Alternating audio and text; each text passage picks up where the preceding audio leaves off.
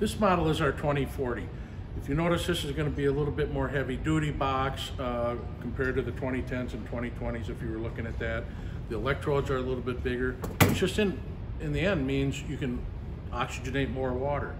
For example, if you got a 50-gallon bucket and you're trying to oxygenate that, in this particular case, both the emitters would go in the bucket.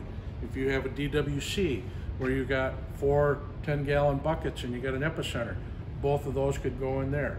So besides that, obviously again, we have 110 power up to 230 volts, so this will work anywhere in the country. We'll send you the proper plug. And the main thing is that this unit, when it's running, is only drawing 50 watts of power, less than a 60-watt light bulb. And it's our workhorse.